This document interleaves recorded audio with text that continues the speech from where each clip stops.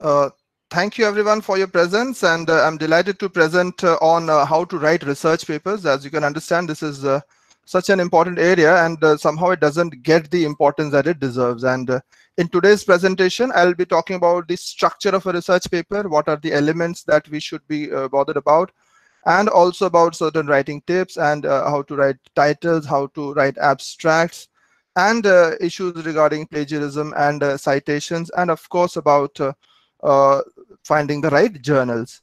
So let's have this discussion for the next 40-45 minutes. And whenever we are writing, we must be aware, or whatever we do as communicators, we must be aware of who is our target audience and who are we trying to impress. Although in communication, the expression is the important part, but of course, these are very important people, the journal editors, who are the gatekeepers, who decide whether a certain thing go to print or not, the peer reviewers, the most important gatekeepers there, of course, scholars and academicians, because they are the ones who decide whether to cite your work or not. And if you're lucky, then you are also trying to impress the professionals who might get certain inputs from your work, and also policy makers. Uh, these are the objectives we generally have before we start writing newspapers, or these should be the objectives. Of course, getting cited is very important, because that's why we do our research work, that somebody will find it interesting, or will take the research forward, or will use parts of the research for their own work. And we want to provide an original contribution to our field, whatever field we are writing with for. And as I said before, we are trying to influence the practitioners and the policymakers as well. So there are lots and lots of advice about writing a research paper, and I start off with a very simple one by George M. Whitesides, and he says that start with a blank piece of paper and write down in any order all important ideas that occur to you concerning the paper. So we'll talk about how to do this outlining, but it's important that whenever that idea strikes us, or whenever it comes to us, we must make sure that we jot it down on a piece of paper, or on your mobile notepad, or wherever. For these structuring things, I'm going to follow this particular work by Branch and Cording, and it's called 10 Simple Rules for Structuring Papers. So I'll talk about those 10 simple rules, and it is from a paper on computational biology on PLOS, but it's extremely useful for other fields as well. So I'm just talking about these 10 rules that these writers talk about, Mensch and Cording. And this is a very popular rule that people cite whenever they're talking about research papers. So first of all, focus your paper on a central contribution, and that must be communicated in the title as well. And that is important, that if we forget the central contribution, then the paper becomes unreadable for everybody, for the editor, for the peer reviewer, and of course for the reader. And then your work is lost in the mesh. Write for flesh and blood human beings who do not know your work. So you must have the expert in mind. Of course, we have the expert in mind, because we know that the editor is going to read it, or the reviewer is going to read it, but it is also for people who do not know your work. So the aim is to also make people read your work. If they're not reading your work, then your work is not important. It will just be one of the many in the field. The third rule that these authors suggest is to stick to the context, content, and conclusion. So the context is what we'll keep in mind, and the content and the conclusion as well. In fact, the structure that I'm going to talk about, the IMRD structure, in a moment's time, we will find that it's resonated there as well.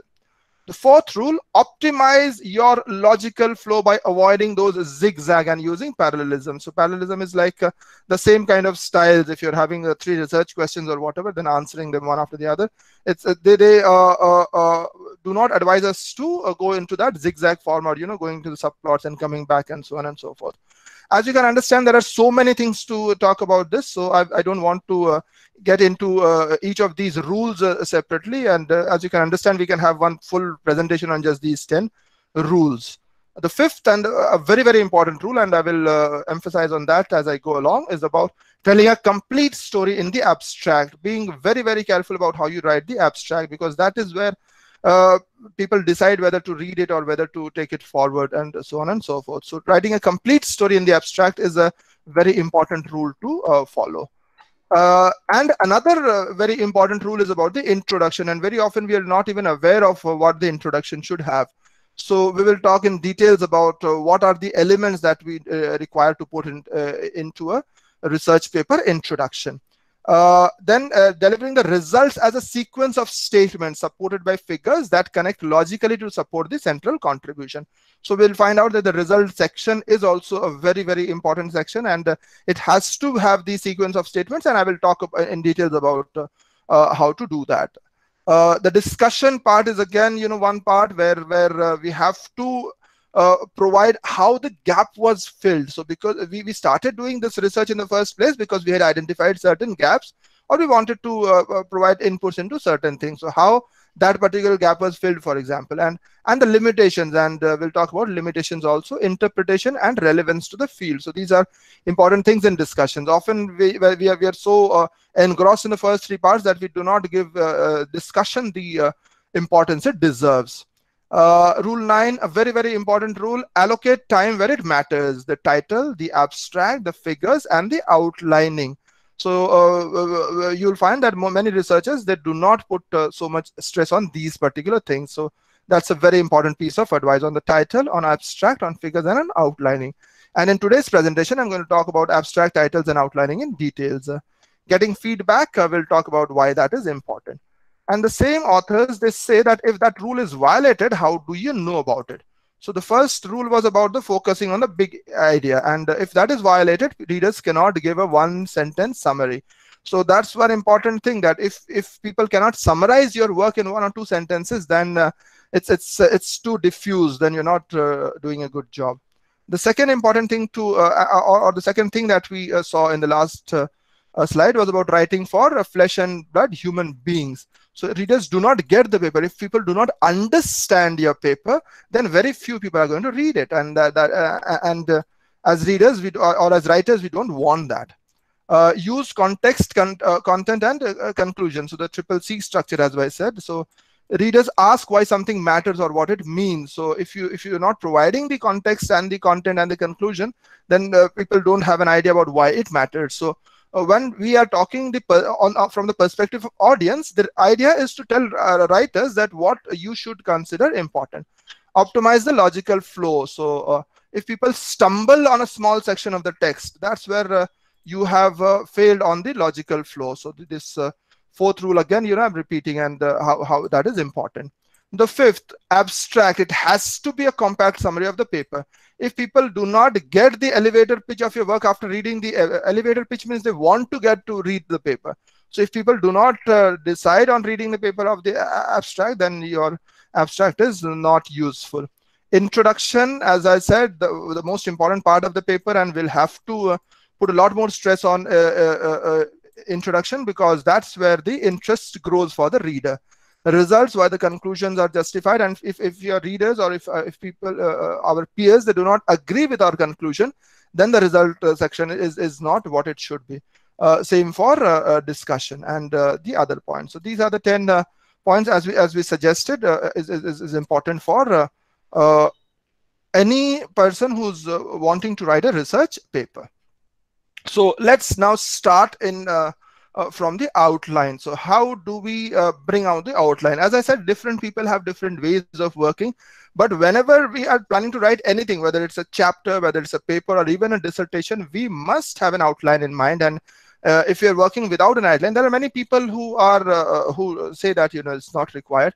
But if you're working systematically, it's important to understand these things about outline. So how do you write an outline? So first of all, you start off with the topic. What is the idea in a single sentence or phrase? If that is convoluted, then you're probably lost. So first of all is the main idea.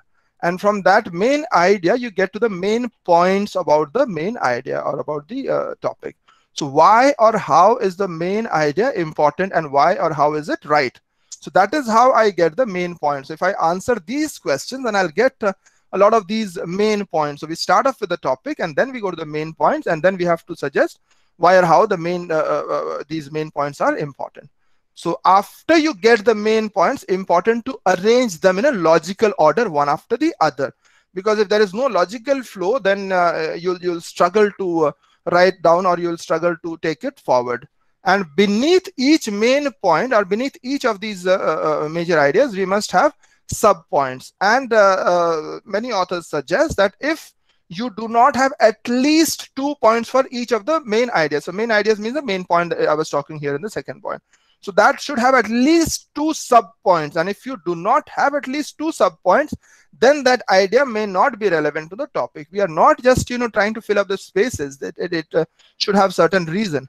And you must afterwards, evaluate the outline. So it is always a reflective process. It's not that the first draft is what works. So we have to evaluate the outline, look over the outline. Does it make sense? Is anything else required? So that is how we go to the outline. So again, I got it from a work by Leedsau. So this is how they suggest that this is how we work on the outline structure. We start off with the Roman numerals.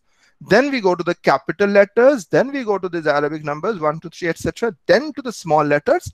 And then finally to the small Roman numeral. So you have this 1, 2, 3, 4, 5 structure. The Microsoft Word does not follow this particular structure, but this is one idea to make your work more systematic, that when you are creating that outline structure, the main idea be through Roman numerals, and then this is how you carry forward. After the outline, etc., or this process actually begins at various positions. It can be at the end of your work. It can be right at the beginning of the work. But I'm just putting in today's presentation, I'm just putting it here because later on there are more important things to talk about. So identifying the right journal is very important. So what are the aims of the journal? Because a lot of the time our work gets rejected at the desk. It is not even sent for peer review, because your work does not fall with the aim of the journal also. So it's very important to go to their website and find out what do they aim to do, and the style and the format of the journal, what's the audience that they're looking forward to, they are catering to, and then the ethical guidelines and data sharing. Because in many journals they have an open data policy where you'll have to put out your data. If it's a survey data or whatever, you'll have to put it out on their website, and if anybody wants to do a similar work, they can draw their conclusions from there. So it depends on various journals. So important to identify the right journal and to familiarize yourself with the journals in the field as well. And this is a question that we ask or we get to know very often about, people asking that which journal should I publish in. So it's important to look for journals that have published content similar to yours, and which are the journals which appear most in the list of citations. So because if you're publishing in journals which are not the ones that get cited, then probably you shouldn't be looking for such journals. And of course, there are many other factors, and I don't want to get into all of that, but there are journals which are open access, some which are not. There is a question about the prestige of the journal, as I said, about indexed, whether it is indexed in Scopus or on Web of Science, or whether it is on the care list or whatever. Impact factor, you shouldn't be much bothered about impact factors, because there are lots of problems there. So we'll talk about that at a later time. The publication time required and the likelihood of acceptance. So I'll carry on with this presentation. So the factors, as I said, is about the Scopus index. Then it's also about the directory of open access, and the care thing. As you know, we as individuals are should be concerned about, because our work, if it's not in one of these journals, then probably it's so it has, the UGC has now having just these two groups. The first is a group 1, which is there in the UGC care protocol. The second is the one which is indexed in Scopus or in Web of Science or in Social Sciences Index, or these kind of indices. So that's how we identify the journal. So that shouldn't be a very tough process. So often the paper, as I said, will not make it to the peer review process because there are some fatal flaws in your paper. So we must be very clear about identifying those fatal flaws even before sending it out to a journal, because if it does not get into the peer review process, then that learning process that you can go through just by getting the response to your paper is lost.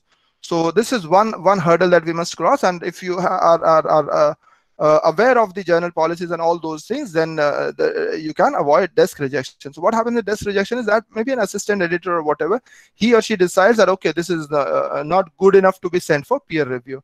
So there is the first gatekeeping is at that process, that the person decides whether it is good enough to be sent for peer review. Peer review, as you can understand it will go to a senior colleague who's regarded as an expert in the field, and he or she will peer review it.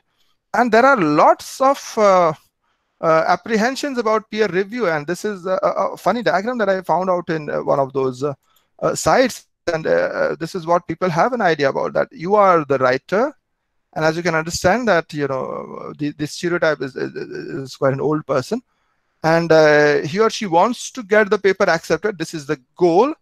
And this is what they have to contend with, or at least that is what most authors think of peer review as. These are the people who are waiting with all their weapons to kind of prevent us from getting the paper accepted, or at least that is the idea. Or as you can understand, this is one funny way of looking at peer review. But it's a tough process, as you can understand. It's time consuming, and a lot of times we a lot of authors, all of us have faced lots of rejections, and that's where a lot of frustration creeps and so on and so forth.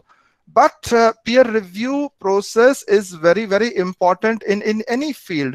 And that's there are certain reasons, and this is again from one of the works by Hames, 2008. And one of the reasons that we have peer review in such a systematic form is to prevent the publication of bad work. So if bad work gets published, then you understand the problem, and that's where it might lead to some of the vicious circles. And also to check that the research has been carried out well, so the methodology, etc., they have been carried out well.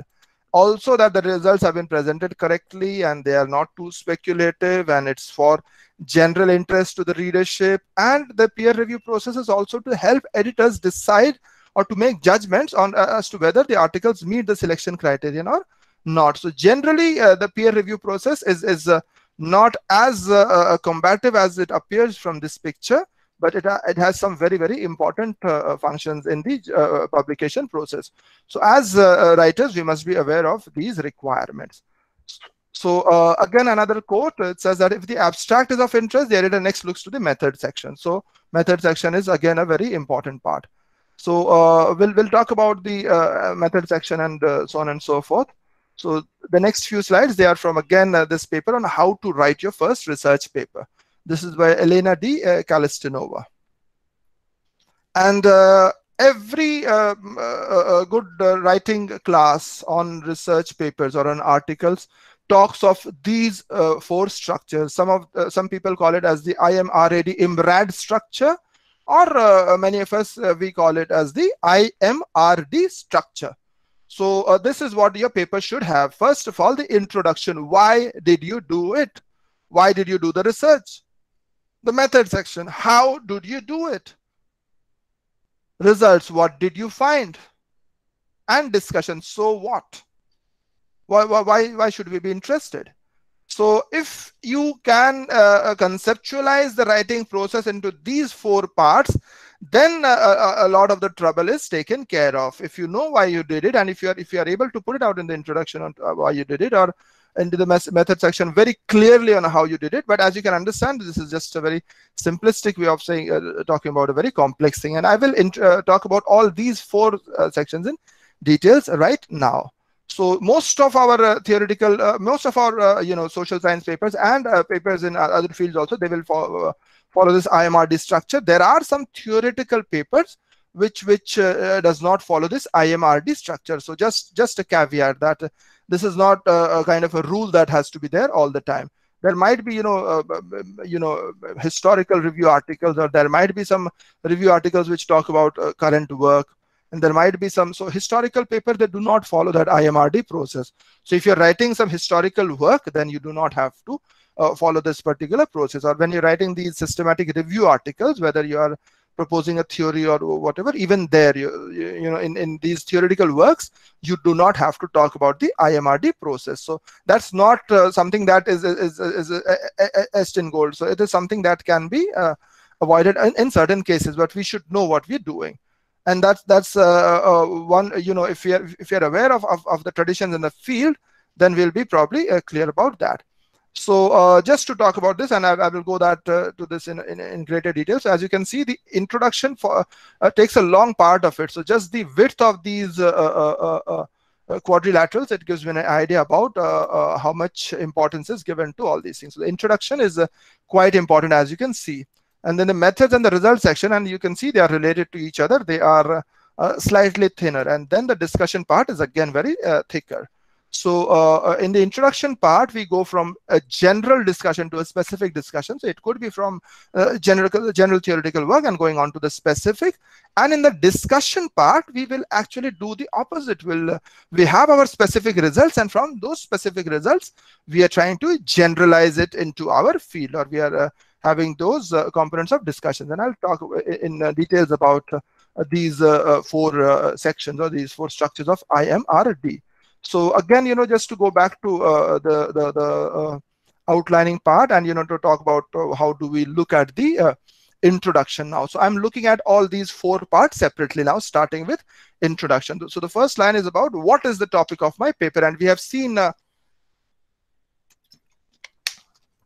earlier, and I'm just trying to emphasize on those things again.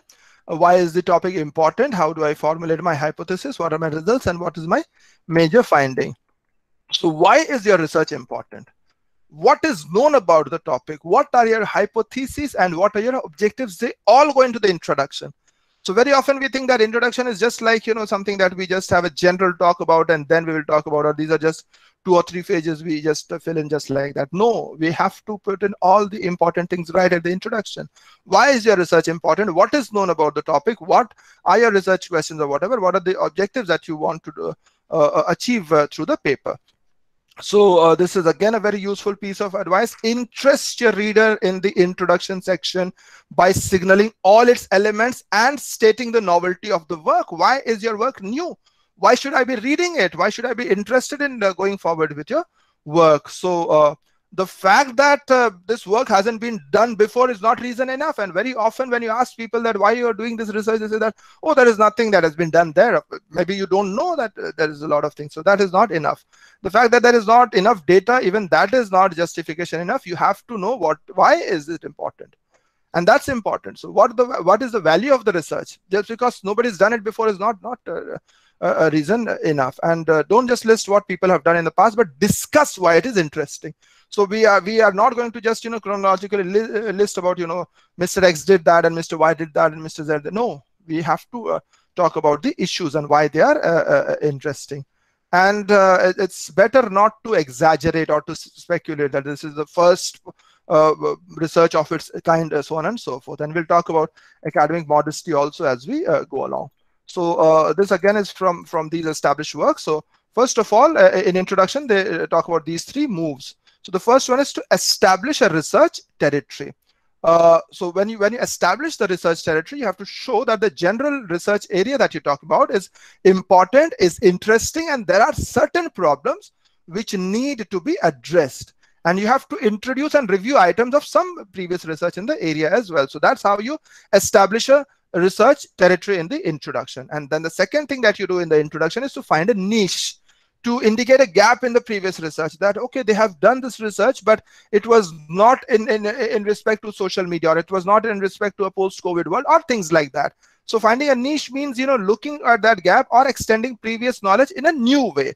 So if you do not find a niche, then your work it can't be just repetitive of what has been done earlier. So that niche can be of many types. It can be, this is from a Western perspective, I'm doing it in an Indian perspective. Okay, it has been done in a North Indian perspective, I'm doing it in this or whatever. So that finding that a niche is very important after you have established the research territory in the introduction, and then you occupy the niche. And that's where you outline the purposes of your research. Then you list your research questions. Then you announce the principal findings.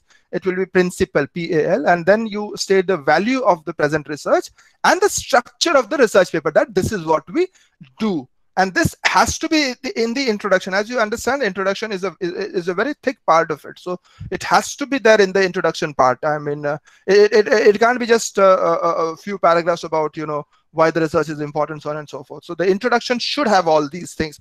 And if your paper is not structured like that, then peer reviewers and editors who are used to reading quality papers of this kind, they will find some kind of a fatal flaw if your structure does not have that. So this is just, I've copied it from one introduction, just to read it out, just to say that. In this paper, I describe a field test of Krause's multi-method approach to the construction of a culturally grounded measure for older people in Thailand as a step-by-step elucidation, etc. So it has to give people an idea about what the paper is about. And as a reviewer, this is again by M. Smagoronsky in 2008. If I can't reconstruct the author's means of collecting, reducing, and analyzing data, then I have little faith that later on it will be responsible and consistent. So important to have, as he said, that important to find the opening theoretical gambit to be compelling. So you have to make it compelling at the introduction phase itself. So just to emphasize the importance of introduction. And from there, I go to the method section. So if you see this diagram, so we will come back to this diagram again. From introduction, we have gone to the methods section. So very quickly, the methods must provide an overview of the work you've done, and about the research aims, that this is what I wanted to get, or these were the research questions, etc. And who were the subjects. If you did an experiment, you have to talk about, whether you took people from an undergraduate course, or this or that, or whatever, or whatever materials, if you used documents, or if you used other kind of textual matter, or whatever, it has to be there. What was the location? Did you actually, do it on a software, or you went there and you spoke to people? It was on field, it was online, so on and so forth. It has to be there. The procedure, how you exactly did that.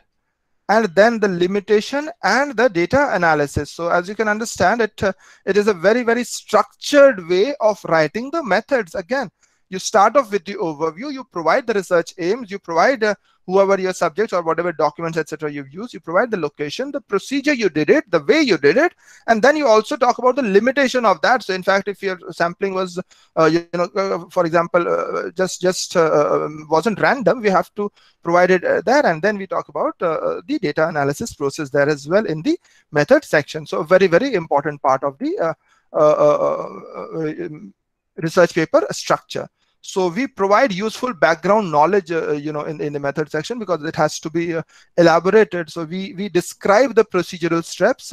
We include justification that to determine this, we did that, or these kind of things, because that elaboration is important. That justification has to be provided there in the paper using cognitive or volitional word. We believed, or we wanted to, or we understood, and so on and so forth. So what are the assumptions that you had in the method section? So again, as I said, this when you follow this structure, it becomes a lot easier for anybody who is reading it. So this is again, one way of suggesting that you provide the background information, then you summarize the so I'm talking about the results, then we talk about the comments, and we talk about the limitations, and also about the recommendations.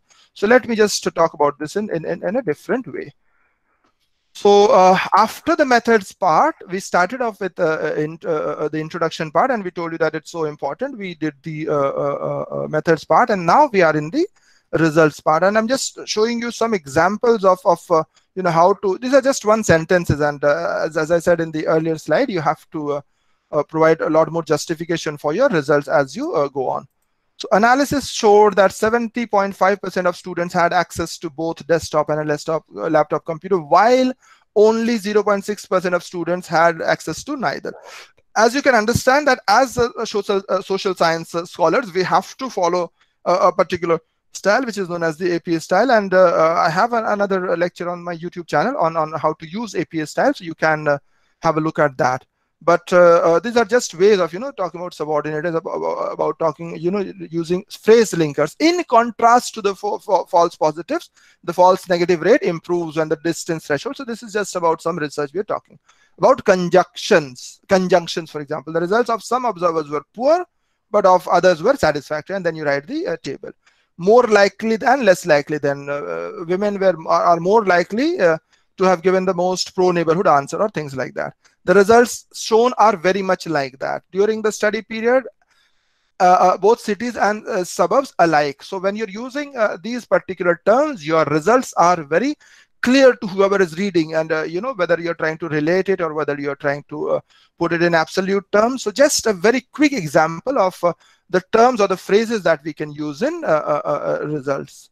And we can also include steps of procedures if which are required to maybe that following the method section, we need to put that in the result section again, and any other detail is required there or not. And I've spoken about the word, so I won't. I will skip that particular word from there. And then we come to the most important part, or one of the most important parts after the introduction part, and that is the discussion part. So discussion part has to be these things. It has to be more theoretical, because as we saw in the earlier diagram, it has to go from a specific to general. So it has to be more theoretical.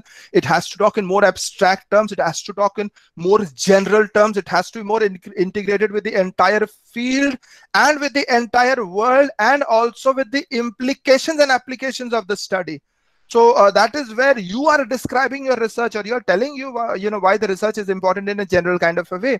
And very often these questions are asked of research, especially from Indian countries, that how is it relevant to a Western perspective, or things like that. So you have to connect it to the real world, or integrate it to the field at large. And you also have to discuss the limitations of the study. And I will talk about limitations in a more general way in a moment's time. So the discussion is a very important part. So just like I did with introduction, I want to talk about the 3 moves there.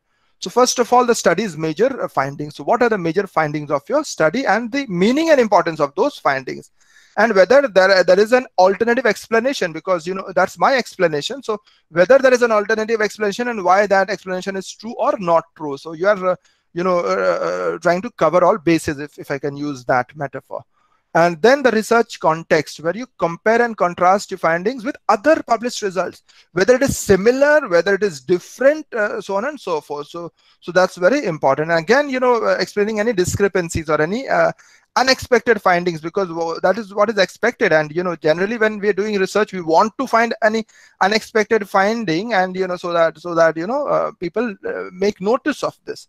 But again, you have to be able to justify and explain those unexpected findings. And if you cannot do that, then there will be question marks on your findings. So stating the limitations, as I again said, it has to be there in the discussion also. And then you close the paper by summarizing the answers to the research questions you had initially, and then indicating the importance of the work by applications, or how it can be improved, how it can be applied into the professional field or in the real world, and whether there are any recommendations, or whether there are any implications of the research process. So again, an example of how discussion is written, but we will skip this reading that. So this is just there on the screen. If you want to read, you can just have it on the recording. Limitations, again, very important, and we have to be aware of the limitations ourselves before those questions are raised by others.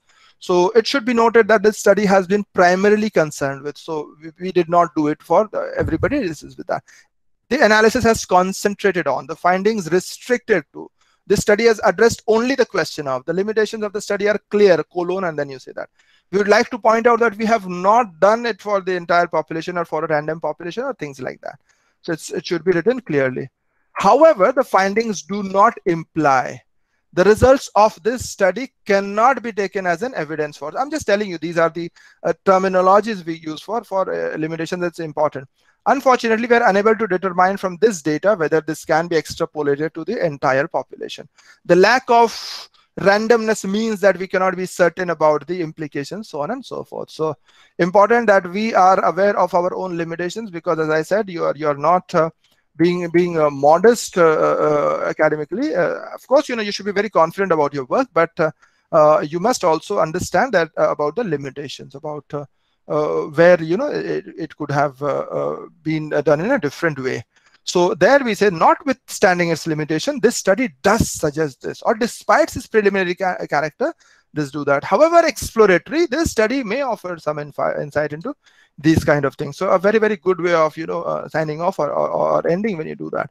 So just to repeat that once again, the same thing that I did. So the abstract, and this is one popular figure that I share with all students and scholars, and you may have seen this before as well. So the abstract, it should have all the things there itself. In introduction, all the 3 things I spoke about of establishing a territory, establishing a niche, and occupying that niche, it should be there in the introduction, followed by a literature review. So that can be regarded as part of the introduction, or you can regard it as, if I'm talking about the IMRD structure, you can take it just between introduction and the methodology. the process of data collection, etc. And then in the discussion, we have all those 3 points again about introduction, about evaluation, about the conclusion, and finally acknowledgements and references. That's a normal thing. So this is a repetition of what I did so far. Now I'll talk about 3 or 4 things very quickly, and basically about the title, about the abstract, about revision, and about the use of English, and so on and so forth. So as you can understand, the structure of the paper and so on, they are so very important, but the title should be very often people write title at the end of the work.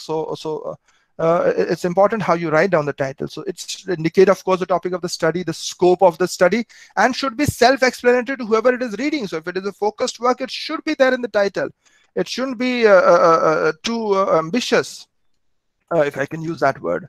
So very different of, we use maybe finite words towards an understanding of social media use or those kind of things. We use colons, and I will talk about, how colons are very well used in when we write down those titles. At times we use questions also. So if you search, and there are lots of there's a lot of work on that. So we can have a Google search and find out about how people just use question marks in the title. So that is a good way of inviting readers, and also using of qualifications. So instead of saying towards a theory of social media use, we can say towards a possible theory of social media use. So there you are trying to, as I said, covering all bases. So possible is a qualification we use. So very often in social science, we use the colon to put 2 different aspects of the title there. So it could be the first part of it is about the problem, the second is the solution. So before the colon, you're writing about the problem, and then you're writing the solution. Or before the colon, you're writing something general, and then this is about specific. So an overview of agenda setting model, and then a review of or a survey of Kolkata students, or things like that. So this is just very crude. So but it could be about topic, and it could be about method. So it could be news framing colon a structural equation modeling method. So you're writing the topic first, and then the method after the colon, and maybe starting off with something major, and then the minor thing after the colon. So colon is very one good way of writing down titles. As I said, abstracts are so important that they are standalone mini texts, and they have lots of functions. They are used for screening. They are important for readers, and they are important for professional abstract writers or people who are trying to compile those abstracts. So abstracts can, these are some of the beginnings. I said that this is how you can beginning access abstract. So you can start off with a real world phenomenon. So something like communication scholars have long been interested in the relationship between media use and credibility. So there you start off with a real world phenomenon, or it could be starting off with an purpose or an objective. The aim of the study is to examine the effects of online behavior. Or you can start with the present researcher action. We analyze social media use before and after the pandemic. So these are very, very simple ways of joining of starting abstracts. Or you can start off with a problem or uncertainty. So just the first word of the abstract is, as I said, so important. So this is from Swales and Feek's book from 2009, and they have a very good book on writing for academic work. So research abstract can be result driven, or it can be a summary abstract. So it could be indicative about what was done, or it could be informative that you talk about your main findings. Often they look for editors, they look for keywords also, 4 or 5 keywords, and they are looking for those words to put it out to peer reviewers. So if you write those keywords, it should be specific enough, but not too specific that it does not fall into certain categories. So for example, you could be talking about quantitative, you could be talking about framing research, you could be talking about Kolkata or whatever. So 4 or 5 important most important keywords from your research which you identify yourself. So at certain times in our field we do not have those structured abstracts, but in many places we have these structured abstracts also, where you have to write on the background, the aim, the method, the results, the conclusion, and all that. We have to be extremely careful about use of others' published and unpublished ideas, because if you do not attribute, or if you do not have permission, and if you do not use it properly, then you will land in big trouble. So these similarity indices, they can be very confusing at times. So unless it's from and I can use the name here, if it's from established agencies like Turnitin, a lot of those free plagiarism detecting software, they will kind of be giving you wrong results. So the same thing that very recently I did some similarity test, and I found 39% similarity on Turnitin, and I did it on some other software. It was just 10% similarity. So be very careful about that. Correct citation and referencing is very important, and because many people, they think that no, but I have taken the text and I have cited it. That's not enough, because if you're taking 1/3 of the text from other people and you're not writing in your own words, then that research paper is not yours. So if you're using text from other places, you make sure that you just paraphrase it, and that's important. Paraphrasing means using your own words to make the message, and and when you're using that, you make sure that you do not paraphrase the specialized vocabulary, or the specialized, if I can use the term, jargon. So paraphrasing is a very important thing. Citation is again so very important, and it's important because you want to acknowledge somebody else's work, you want to show respect for previous scholars, and you give your arguments greater authority because you're suggesting, I have read these latest documents. So if your citations are very old, then that's a question mark that you haven't done or you haven't read recent literature on that. So the citations are very important, and as I said, APA has a very important structures on that, and I don't want to get into details on that. I've spoken on APA elsewhere. So writing, if it's too much, that's a problem. Or if you're writing too formally or using too much of sophisticated language, then it needs revision. So I will talk about revising the writing in the last part of today's presentation. And it's important that when you create the first draft, do not succumb to the temptation of editing. That you write the first few lines and you think that let's edit now. So that is not an advisable thing. All writers, they will ask you to just put your ideas into the paper and leave revision and editing for later. If you halt to improve your sentence structure every point of time, then you are breaking down your flow of ideas and all. So whatever it is, let that ideas flow, and have the revision for later on, because when you're reading it later, you will be reading it from a distance, and that's what is important. Because if you are revising it while you're writing, then that distance is not there. So when you're revising later on, you are doing it at two levels. You're revising at a macro structure, seeing whether all that, the introduction, the literature review, the methods and the discussions and the conclusion, all they are right or not. And then into the micro structure, looking at things including language and whether there is any gap or not. And this is one very simple thing. This is available on internet, 7 rules for using plain English, and these are some very important rules. And this is from this author aid site, and you can go to that site as well to get an idea about all these. And we've been talking about these things very often, using active sentences, using sentences short, using you and we, because if you're not using you and we and you are saying there was a decision, then we are not saying that who did what. So avoiding jargon, and avoid turning verbs into nouns. So English writing is all about fantastic image inducing verbs. So use these verbs instead of making it into nouns. There are reasons for that, but today's session I don't have time to get into all that. So, and wherever possible, you can get into this point-wise form as well.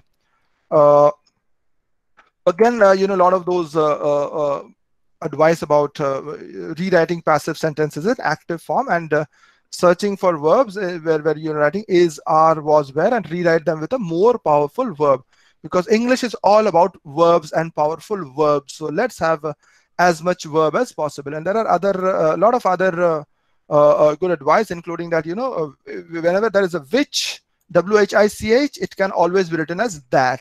And whenever there is an EFFECT effect, it is generally a noun. And when it is an AFFECT effect, it's a verb.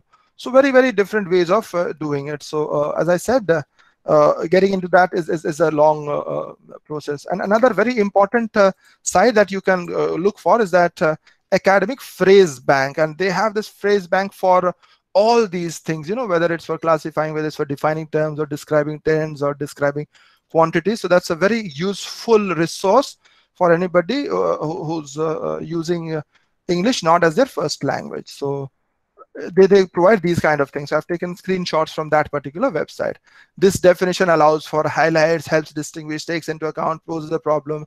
This following this definition is intended to modeled on, too simplistic, useful, problematic, in need for revision. So we can, have all these different ways of writing those kind of things, or how to write those introductive processes, which can be, or introductory phrases, which can be used as a three-part definition. So the first part, and then the like research may be defined as a systematic process which consists of that. A university is an institution or whatever. So they can be, if you use these three-part definitions, or if you get into habit of that, then it's good for writing. So a lot of good advice on these things. So just to sum up, we must have an idea about the research questions in the introduction, and what, why, and how. So that's there in the introduction. And as I said, literature review is almost a part of the introduction in many cases, or we can have it as a separate structure also. Then the methodology, and very important to describe your research design, your procedures, the kind of data you had, the collection procedures you did, the how you selected people, and whether who are the human subjects, and whether ethics. And this cost and funding is not required, it's generally at the end. And then the limitations, as I said, is such an important part of the research process as well. So this is from, again, an article called Counterintuitive Insights from an Academic Writing Coach. So productivity is personal. So everybody have their own ways of looking at it.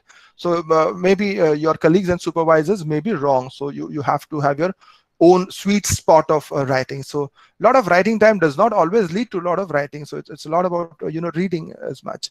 And doing more research is not always conducive to the success. So it's not always about doing it, but putting it onto paper is very important. So you go on researching about those sentences again and again and again, but that is not always the right thing. So too much of perfection there can be avoided.